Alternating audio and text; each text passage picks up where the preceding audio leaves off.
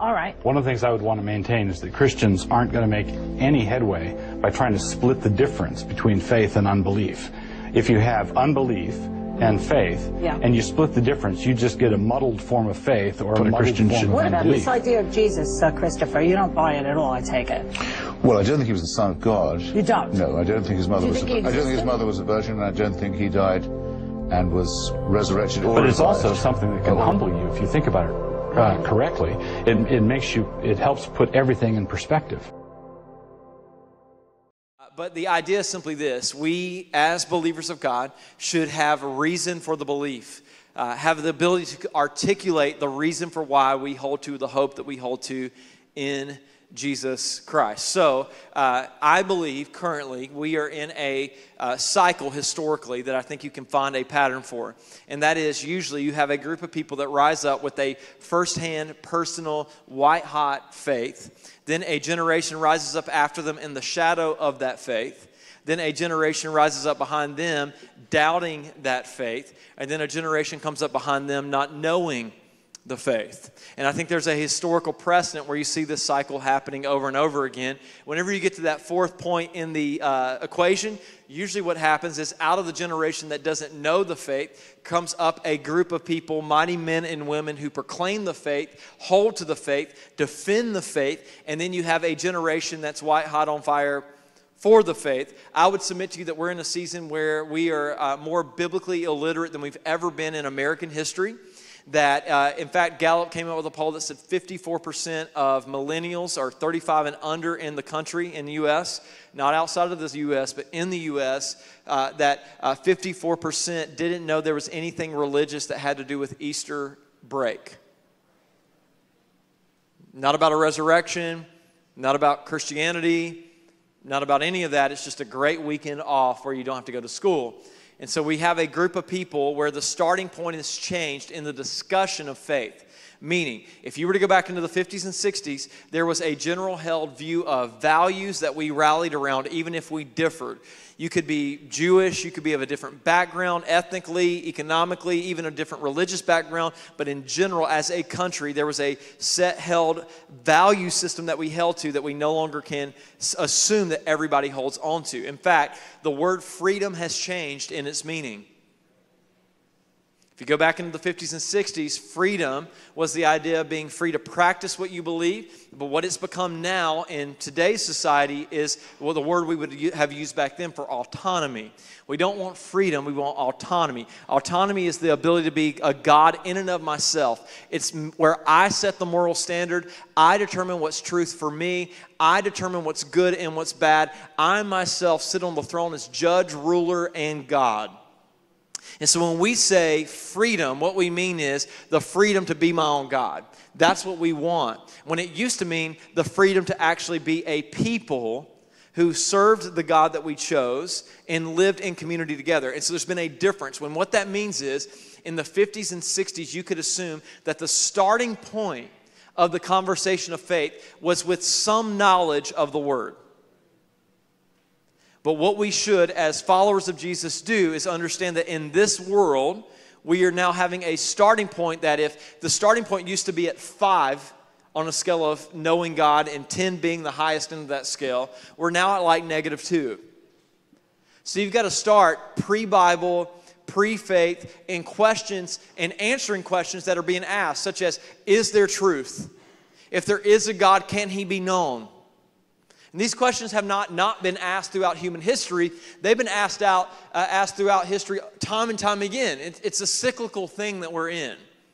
Does this make sense? So if you go back to like Athanasius in the Greek world that he lived in, the Roman world he lived in, like the questions of the time were, if there is truth knowable?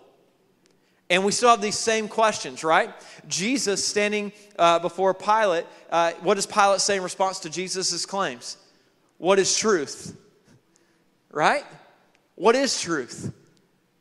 How can we be sure that it's truth? And so we see that Jesus was someone, even though he was the Son of God, he was an apologist. He was a defender of the faith. In the Old Testament, we see logical reason being given for the faith. We see that continuing in the New Testament in Paul's arguments that he would make with Roman culture and Roman society who love truth and philosophy. They worship philosophy, and Paul engages them. If you go to Acts 17, where he's at Mars Hill, he begins looking around at all of the gods that they've deified through their philosophical discussion, and he finds one that says to the unknown God, because they didn't want to offend any God they had not acknowledged.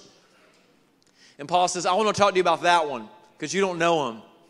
And he lays out that God is the God of gods. He's the one true God. And he gives a logical defense for his belief that he holds in Christ. So much so that when he's speaking to one ruler on his way to being beheaded, the ruler looks at him after the defense and says, would you have me become a follower of this Christ? And Paul's like, please, yes. And the guy's like, how weird would it be for a Roman to be Christian? That doesn't make sense. That's so, in the words of a hip-hop artist, uncouth. Okay. So here's what we're going to do in response to what I believe is the need for, in the church and outside of the church, the ability for us to not only have faith, but know what faith we have and why we have it so that we can articulate it to the world around us. We're going to come back to this theme of liar, lunatic, or Lord several times over the next several years.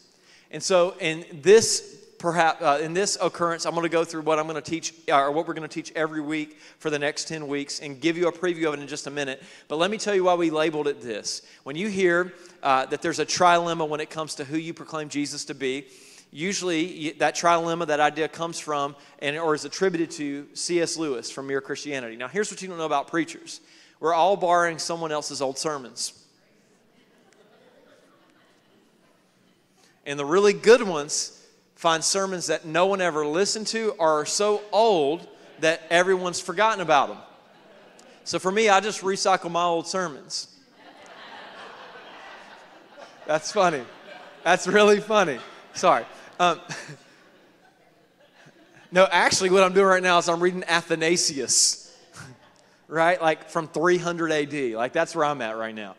And so C.S. Lewis gets credit for a lot of things that he didn't actually say, but they were developed ideas that developed well before his time. Now, I went and researched this idea of the trilemma, Jesus being a liar, a lunatic, or Lord, and as far as I could go back was to a Christian preacher named John Duncan, who in 1859, he was born in 1796, lived to 1870, but in 1859, he wrote a book, and it's the first time where we ever see this idea being presented.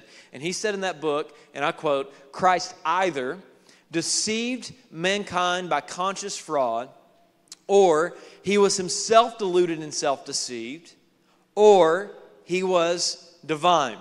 There's no getting out of this trilemma. It is inexorable, okay? So that's the first occurrence. Then a guy named Watchman Nee, I'm a fan, Chinese theologian, wrote The Normal Christian Life. He also wrote a book called The Normal Christian Faith. And in 1936, in The Normal Christian Faith, he says this: first, if Jesus claims to be God and yet in fact is not, he is not to be a madman or a lunatic. Second, if he is neither God nor a lunatic, he has to be a liar, deceiving others by his lie. Third, if he is neither of these, he must be God. You can only choose one of the three possibilities. And if you do not believe that he is God, you have to consider him a madman. If you cannot take him for either of the two, you have to take him for a liar. There is no need for us to prove if Jesus of Nazareth is God or not. All we have to do is find out if he is a lunatic or a liar. If he is neither, he must be the Son of God. Then C.S. Lewis comes along and in a sermon in 1942 makes first mention of this. And then in 1952 writes the book Mere Christianity, when he says this about Jesus: I am trying here to prevent anyone from saying the really foolish thing that people often say about Jesus. I'm ready to accept Jesus as a great moral teacher, but I do not accept his claim to be God. That is the one thing we must not say. A man who was merely a man and said the sorts of things that Jesus would say would not be a great moral teacher. He would either be a lunatic on the level with the man who says he is a poached egg. Think about this. Or else he would be the devil of hell. You must make your choice. Either this man was and is the Son of God, or else a madman or something worse. You can shut him up for a fool. You can spit at him and kill him as a demon, or you can fall at his feet and call him Lord and God. But let us not come with any patronizing nonsense about him being a great human teacher. He's not left that open to us. He did not intend to.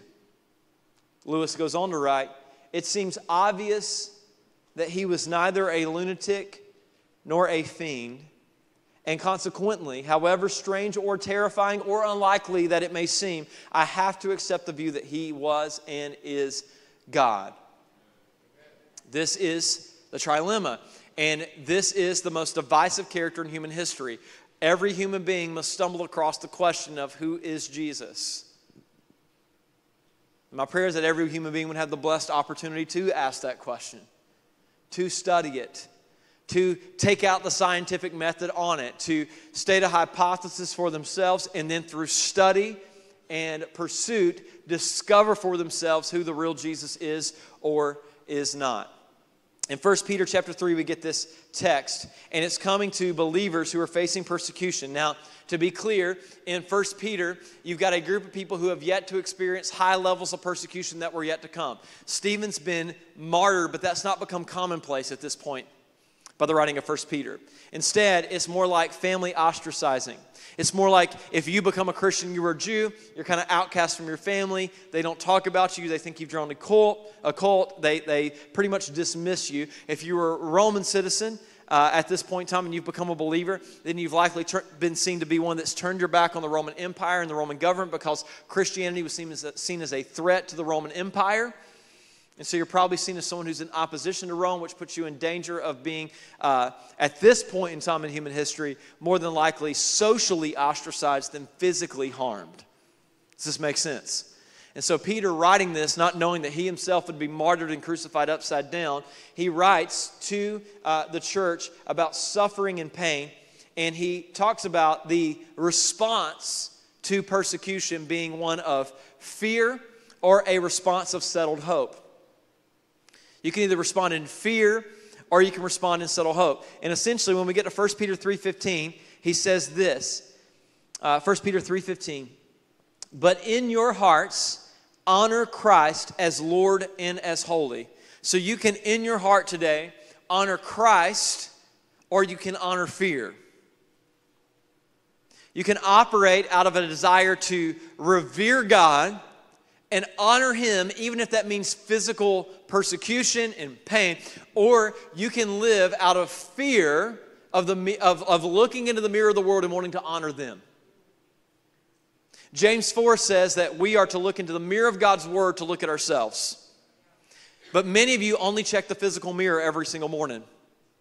Many of you wake up, you look to check your hair, but you never check your spirit when it comes to the Word of God. You check what the appearance is, and you'll even ask other people to tell you how you look, yet you don't check your attitude and your demeanor before you walk out the door to see how you spiritually are about to represent Christ or misrepresent Him. It's because you only look into one mirror. You've been actually called to look into and pay attention to more so the mirror of the Word of God than the mirror of the world. And so you and I, listen to me, you spend time every single morning, fixing the hair, making sure the cowlick's down, but many of you do not look into the Word of God. So you live in fear of the opinion of the Word instead of revered fear for the leadership and the honoring of God in your living. So what ends up happening is a very lukewarm life and a lukewarm Christianity that's practiced. Because at the end of the day, while you say you revere God, you live with a reverence of man that is greater than a reverence of God. You live with a reverence of public opinion because you're looking into the wrong mirror and not allowing the Word of God to read your life. I don't have time to meddle here very long, but I'm just trying to articulate to you that some of you didn't check the right mirror this morning. So what's settled in your heart is fear and worry and not faith and triumph. Am I making sense to anybody? So we're called in 1 Peter 3:15 to allow in our hearts honor for Christ to be the dwelling place in which we live. And then it says this, always being prepared to make a defense. That's the word apologia that we're talking about. To make a defense to anyone who asks you for a reason for the hope that is in you. Now the context of the opportunity that Peter's talking about comes through suffering. And we're going to talk about God being good in the face of suffering and evil in the weeks to come. But let me be very clear that it's sometimes within the most grave circumstances of this world that the greatest of light that is in you shines through. That sometimes it is in the midst of suffering where the hope that you hold to is revealed. Because anybody can keep it together when things are going right. But it's when this broken world acts broke that we discover not only where your hope is, but where the hope of the world lies. And when your hope rests in an eternal King who's reigning, ruling, and returning, then you can have confidence in difficult times because your King hasn't been dismissed from the throne, even though your circumstances seem to be rearing their ugly head at you. That was free. Just throwing that out there. So we are to give a defense to anyone who asks for the reason for the hope that we hold. Let me just be clear. 1 Peter 3:15, and in the age that we live in, I believe, put us in a position as followers of Jesus where this must be true of us. And this is why we're doing this series. In an age of skepticism and cynicism, there is no room for Christians to be ignorant or unable to articulate what we believe. It's unacceptable. Now, it's okay for you to recognize and admit today, I don't know what I believe, but I believe it. But it's not okay for you to stay there. But we must put effort and passion and intensity into the study of what we proclaim to be truth. So over the next 10 weeks, here's where we're going to go. Today, I'm going to explain the what and why of apologetics. Next week, I'm going to tell you we're having a guest speaker because I'm expecting you to still show up because it's a great guest speaker. Pastor Kevin Scott from Church at the Well in Boston, Massachusetts is going to be out here preaching. And he planted a church in East Boston, which is extremely non-Christian, anti-evangelical even. And his experience has given him lots of stories and ammo to share about how to be Christian in a post-Christian world. And so he's going to come and teach us on what does it mean to be Christian in a world that's against the gospel. That's next week. In 3 weeks, you get Mother's Day. Guess what we're going to talk about on Mother's Day? What is the difference between biblical femininity and toxic femininity? Happy Mother's Day. Some of you are like, I'm coming to that and I'm bringing her. Week 4. We're going to go through and answer the question, is the Bible accurate and trustworthy? AKA, is the Bible actually God's Word? After all, if the Bible was written by men, how can it be from God? We'll talk about that. Week 5, start praying for me now. We're going to answer the question, isn't homosexuality just something you're born with? Is the Bible's teachings about sexuality merely old-fashioned, oppressive, bigoted teaching? That'll be fun. Didn't get any amens or laughter on that one. Doubt it will be a great, comfortable Sunday for any of us. All right. Week 6. Some of you are like, I strangely have a vacation plan. Week 6. Has God provided enough evidence in science and in history for rational belief? That gets 2 parts.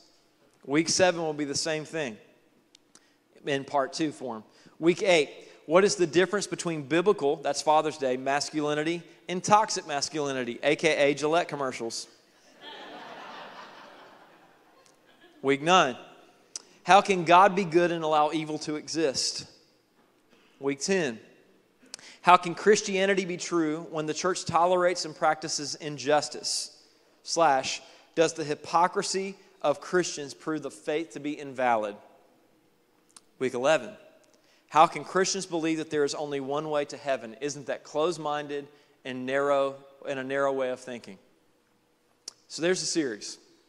Now in about a year, I'm going to come back and I'm going to go into the Old Testament and go through all the Old Testament miracles and give apologetic explanations for everything, including Genesis. Why is it a year away? Because I need more time.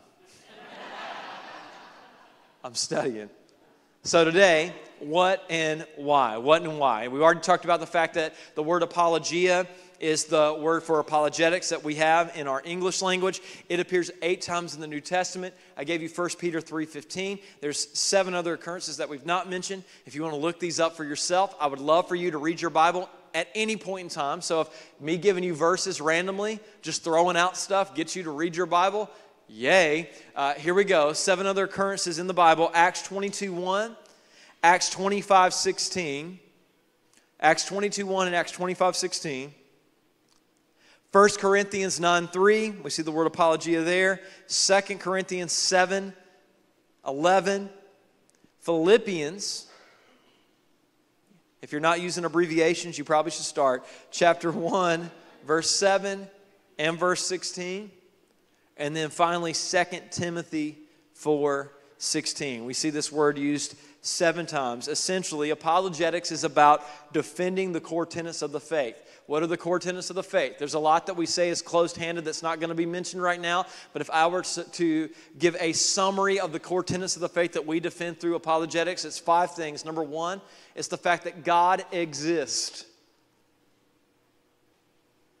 This is actually not a very hard one to defend, but one that's still discussed a lot. God exists. Number 2, that God created the universe. It's a lot of fun in defending that one. Number 3, core tenets of the faith, that Jesus is God.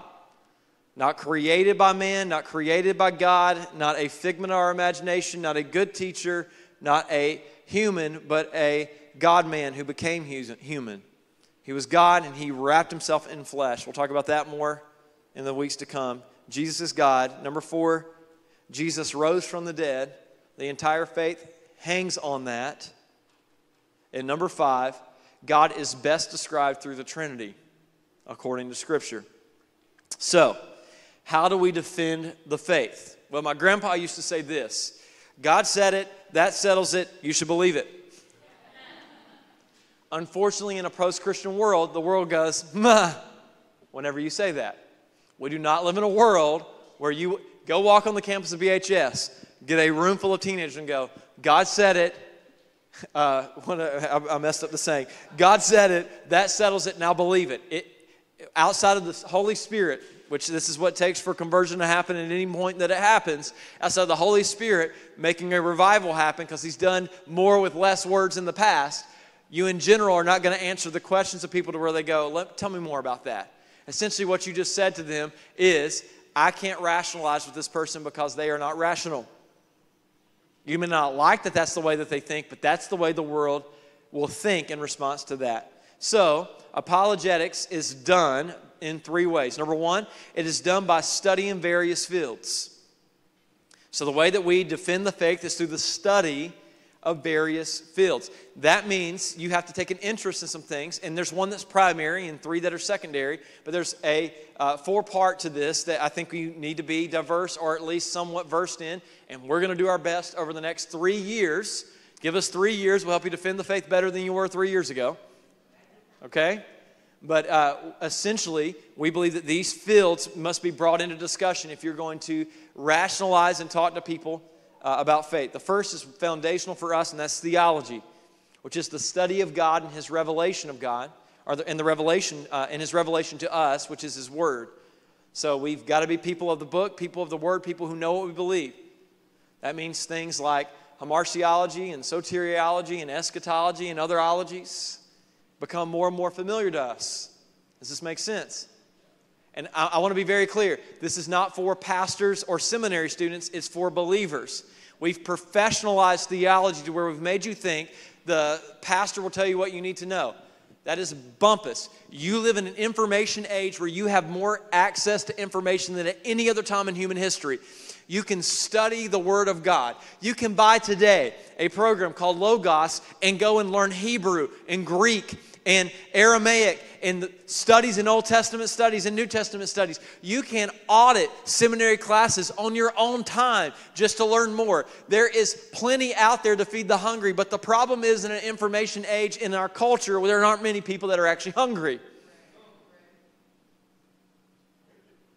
Why? Because I can Google it when I need it. So instead of preparing the tools beforehand, you pray to God that Google will give you the tool in the moment you need it.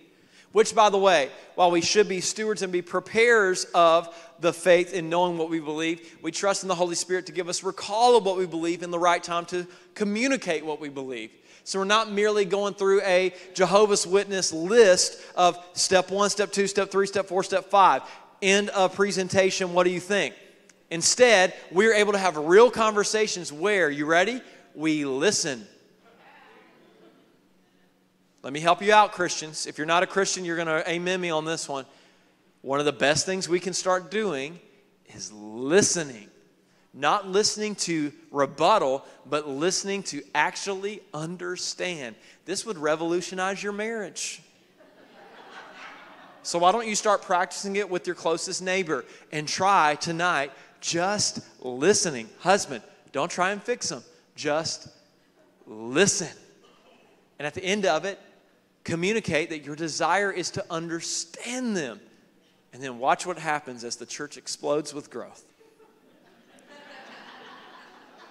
7 people got that. So we communicate, we defend the faith by studying various fields. One of those fields is theology. The other is philosophy.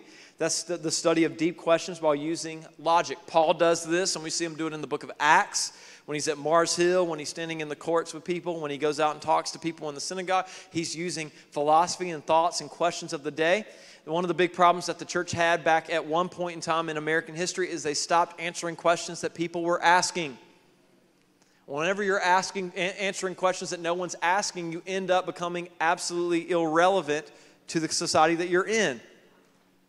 I believe that the scriptures speak to every need of the human heart.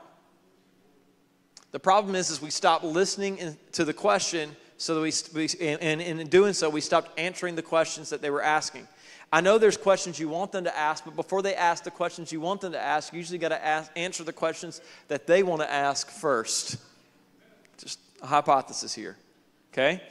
That's philosophy, the study of the questions using logic. Then we have history, especially ancient history, studying ancient history. Why? Because everything is cyclical. The Bible says there's nothing new under the sun. That means the heresies of the day and all of the stupidity that we throw up today is not new. It's recycled. And if you know history, you can go back in history and go, hey, this entire society thought that, and look at what happened. Let's not repeat that, right? Number 4, we defend the faith by studying various fields. The 4th field is the field of, are you ready? Science. Bill Nye the Science Guy. Okay. Here's what's amazing about this. Actually, I'm going to come to that in just a second. All right, I won't say that.